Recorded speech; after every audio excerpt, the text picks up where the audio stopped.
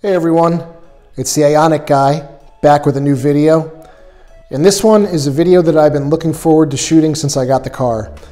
What we're going to go over today is how you could potentially power your entire house just from this outlet. And you're going to do that using the V2L adapter, which allows you to plug an extension cord into the car and run it to whatever you want. But in this case, I installed a generator inlet, which is going to allow me to backfeed my 200 amp electrical panel and selectively pick which circuits I want to provide power to. Obviously, we're not going to be able to power energy intensive loads like a dryer or a stove top or an oven. We'll be able to power all the lighting in the house as it's LED and doesn't draw a whole lot of current. We'll be able to power all the outlets, the microwave, tea kettle, some other basic circuits. We'll also be able to power my oil-fired boiler. So if we lose power in the wintertime, the house will be able to remain heated. So this is pretty exciting. I don't own a generator, and being able to plug my car into the house is going to be a game changer. We don't lose power all that often, but it'll be nice to have in case of an emergency. So let's go over the prerequisite electrical requirements you'll need if you do want to do something like this. So this is my 200 amp GE, just run-of-the-mill electrical panel. And what I've installed up here is known as an interlock. And what it's going to do is prevent power from coming in here from the car, coming back through the breaker that's going to feed the panel, and then feed back out to the power lines where the linesman might be doing repairs. And the biggest issue is people have generators and they might do something similar to this, but they don't have an interlock in place. And they may forget to kill the main breaker. And what that could do is allow 110 volts to get out to the street, get to a transformer, and get stepped up to 15, 20, 25,000 volts, whatever it may be, and could kill a linesman. So this is a critical piece of the system. Do not attempt to do this without an interlock. Now the next part of the puzzle is going to be the generator inlet. And this is going to be very similar to a setup that somebody would use if they were using a gasoline generator, a diesel generator, a propane generator. This is going to be where you plug the generator into the house, where it will eventually backfeed this 15 amp breaker. So I like to err on the side of caution. So over here, I installed an L5-20, which is a 20 amp inlet receptacle. So what this allows me to do is plug in a 20 amp twist lock, and then that gets converted to a standard 15 amp 3-prong. Now, something I really want to stress, if you're going to do a system similar to this, please use high quality electrical components. I'm using a 12 gauge outdoor rated Southwire extension cord, and you can see here it is UL certified. Please don't buy chintzy extension cords off Amazon. This can be the easiest point of failure in the whole system, and these will catch on fire. They will melt. It is not worth putting your life in the hands of an extension cord that's not UL certified, that's not rated for the amount of current you're going to put through it. You need to really get good high quality components. Everything in my system is UL rated and oversized for the situation. I'll leave links in the description to some of the items that I used for my installation. Obviously, get what works for your needs. And if you don't know what works for your needs, contact an electrician. As you can see, I have a solar system. I have an 8.6 kilowatt system. It utilizes N-phase inverters. And if you know anything about solar, one of the new requirements in the last few years has been to have rapid shutdown. So if the solar panels sense that the electricity coming from the grid has ceased, they automatically shut down so that your panels won't backfeed the grid and possibly shock a line person. As you can see, the V2L adapter is rated for 15 amps, which is your standard circuit in any house. And what this adapter allows is for you to plug that 15 amp extension cord into the car. And you can see that you can have it either normal or upside down, depending on what type of extension cord you have. It might be limited to the way it fits in here, and you might have to leave this door open. I don't think that's a big deal unless you're going to be keeping this outside, in which case you'll want to shut this so that water doesn't get into it.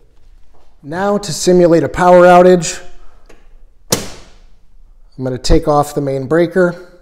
Before you ever backfeed an electrical panel via any type of generator, you always want to turn off all the breakers in your panel.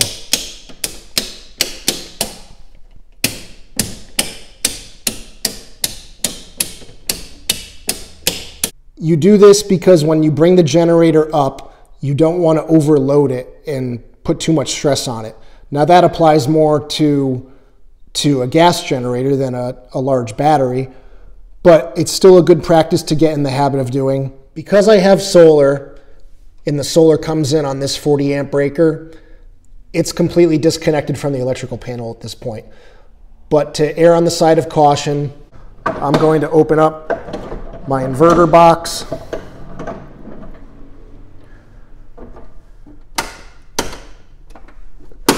And I'm going to kill all the breakers coming from the solar panels. So the first part of this process of getting the car connected to the house is going to be fitting the V2L adapter to the car.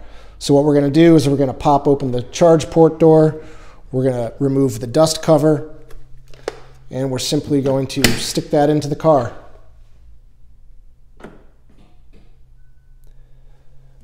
This is now locked to the car, so it cannot be removed accidentally. We'll open this flap that gives us easier access to the outlet.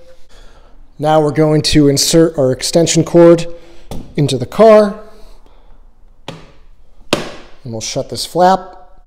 On the other end of this extension cord, I'm going to plug in my twist lock adapter, and I'm going to plug the car into the generator inlet. As you can see, the car is now plugged into my home. So now that the main breaker to the house is powered off, that allows me to slide this interlock to the left, and it allows me to turn on this 15 amp breaker that is connected to this outlet, which is connected to the car. So in order for the V2L adapter to be utilized, you have to come here and press this button. You'll hear a chime in the car, and this green light up top means that it's now active. So now here in the Ioniq 5, from our electric vehicle screen, we click EV charge transfer, and here we can limit how much power can be drawn from the battery. So right now I have a 77% charge, and let's say I want to have at least 50% battery to be able to travel if I have to leave the house during a power outage. So now all I do is simply drag this slider to 50%, and now the battery will not discharge to the house past the 50% mark. So from the electric vehicle screen, if we click on the battery, we will see the current charge level as well as the cutoff point for V2L. And up here in the top left-hand portion of the screen, we get a readout of how much power is currently being drawn from the battery. So because I currently have no breakers on to the home, we're drawing 0 kilowatts. So back here at the electrical panel, I'm going to start turning on breakers one by one until I get the house back to a powered state. So I think the first circuit I want to try and put on is my refrigerator, which is circuit 25. So I'll go down here to circuit 25, flip that on, and back here in the car we can see the refrigerator is drawing about 400 watts, which is well within the car's limit of about 1800. So now here in the house, you can see none of the lights in the kitchen are turning on.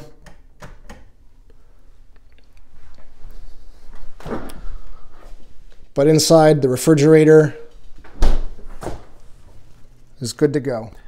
So if you are going to do something like this, something you need to keep in mind is that here in the United States and Canada, we utilize 240 volts in our homes. We have 3 wires coming into the house.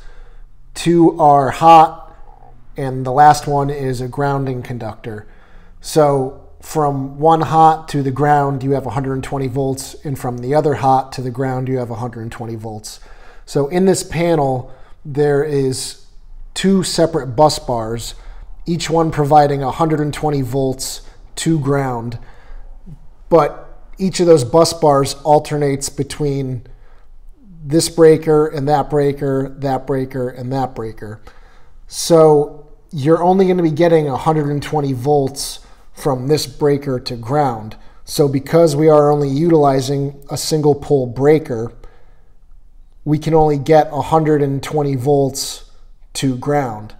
So only every other breaker in this panel is going to be energized from the V2L adapter. So if the breaker that I wanted to be powered by the car wasn't already on the bus bar associated with this breaker that's being backfed, I either moved it up one spot and moved the one that I didn't want down one spot, just so that I could have as many of the circuits that I wanted powered by the car. Now I know from my solar software connected to the house what baseline the house typically runs at. And on an average day, unless we're cooking, doing laundry, the house draws around 800 watts, which is less than half of what the V2L adapter is capable of putting out. So by having all of my general use circuits connected to the V2L adapter, I should be completely fine. So if you decide to do it this way, what you're going to want to do is start flipping breakers one by one, the ones that are important to you, general lighting, general outlets, maybe one for your router so you can have internet. But you're going to want to go through, flip them one by one, and you're just going to want to monitor that number. As long as that number is less than 1.8, you should be more than fine. So when you start flipping breakers on your panel, what you don't want to do is turn on any of the 240 volt circuits. Like this one is my dryer right here. And if you have this breaker on, what can happen is voltage can go through one side of this breaker, go to the dryer, and then that voltage can travel through the heating elements and come back on this breaker. So I would just suggest that you keep all of these breakers that are 240 volts powered off as long as you are backfeeding the panel. For those of you who want even more granular information about what the V2L adapter is providing to the house, you can put in line with your incoming extension cord what's called a kilowatt, which basically allows you to see line voltage, how many amps are being drawn, current wattage, the hertz, and you can even have a total kilowatt hours taken out of the car's battery. So I'm going to leave this in place. I'm going to put it on watts, which is going to total all the current being drawn from the battery, and I'm going to start flipping breakers on until I get everything on that I want. So because the car is currently putting out 120 volts exactly, if you multiply that by what it's limited to, which is 15 amps, that's exactly 1800 watts. So that should be the maximum amount of power that we should be able to pull out of the battery with this adapter. So I've got all my critical circuits flipped on, and you can see right now we're only drawing about 615 watts. And that's going to change depending on the state of things like the refrigerator, whether the compressor's on or not. I have my furnace on right now, so this number could spike up a little bit when the boiler kicks on. But right now, only 314 watts used. So my boiler is currently powered by the car, and that gives me all the heating I need for the home, as well as my indirect water heater for domestic hot water. So what I've just done is I went through my house, I turned on every single light, which we would never do in this situation. The boiler is currently running, the refrigerator's on, And you can see I'm maxing out at 1.2 kilowatts, which gives me even a little bit of wiggle room here. So with a few selective lighting circuits on, the router running, my computer running, the furnace running, and the refrigerator running, only about 500 watts is currently being drawn. So now we're going to do a little bit of math. So you can only set this to draw down to 20% of the battery. So for the long-range Ioniq 5, the battery capacity is 77.4. We'll multiply that by 80%. So we can use 62 kilowatt hours of this battery to power the house. So 62 kilowatt hours divided by 500 watts. That's in hours. We'll divide that by 24. I can power my house for just over 5 days. And that's with everything that we would need to get by. So now I'm going to do a test and see what happens when we draw too much current for the system to handle. If you exceed 15 amps, which is 1800 watts, this device will trip and it will no longer provide power to the house. So there is a fail-safe if you overload it. If for whatever reason this doesn't trip at 15 amps, this breaker here will trip at 15 amps. So you're going to be protected. You don't have to worry about doing any damage to your battery or to your electrical panel or the circuits in your home. So I just ran a 1200 watt microwave and an electric tea kettle at the same time, and I came back out to the car after they stopped running, and this is the screen that I get. It shows nothing about the V2L being connected. So in the event that you trip the V2L adapter, what you have to do is come back to the car, turn it off, put it back into accessory mode, and then it should come back on. So you can see we're back drawing 500 watts. So something that is nice is it seems that V2L will continue running even if the car is not in accessory mode. So you can see right now, now it's back in accessory.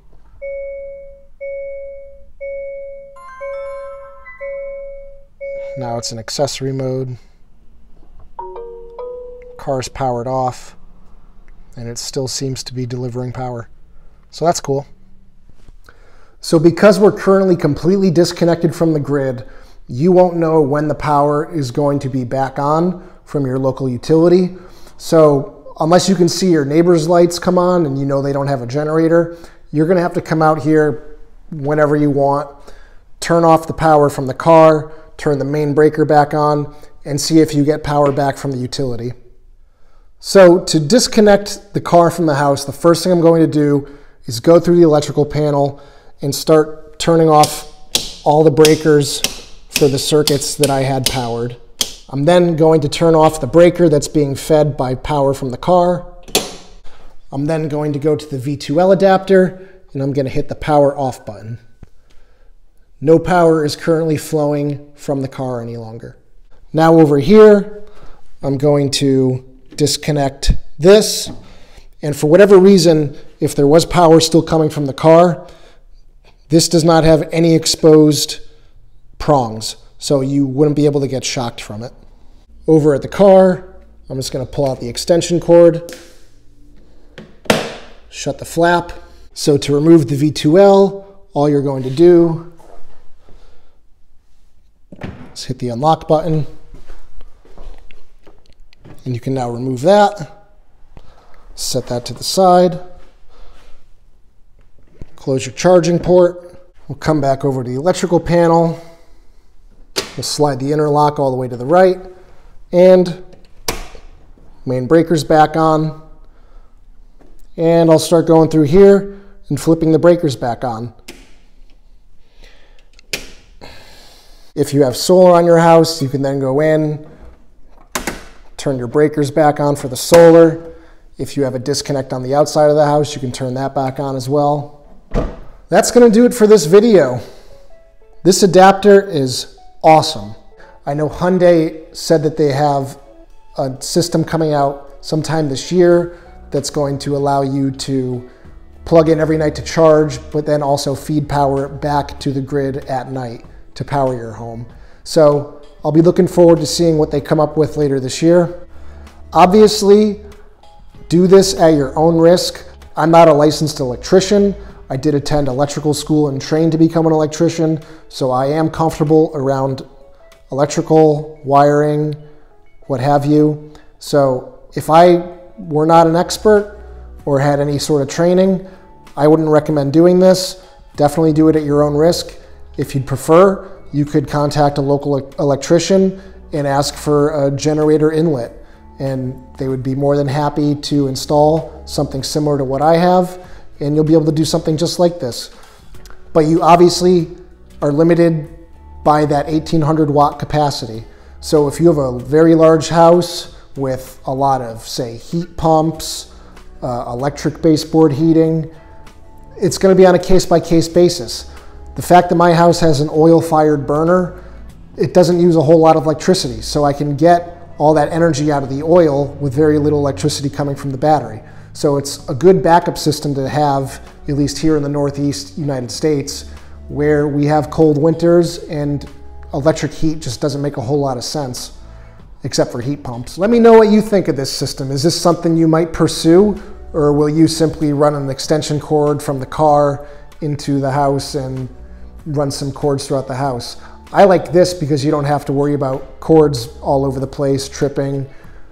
It's just a nice clean installation, a nice simple solution. Everything's mostly in place for when the power does go out, so you don't have to spend a lot of time setting anything up. It's mostly just flipping breakers and running that one extension cord from the car to the house. So as always, thank you for watching. If you liked this video, hit the thumbs up, hit the subscribe button. It really helps me out. Thanks for watching. Have a nice day. Take care.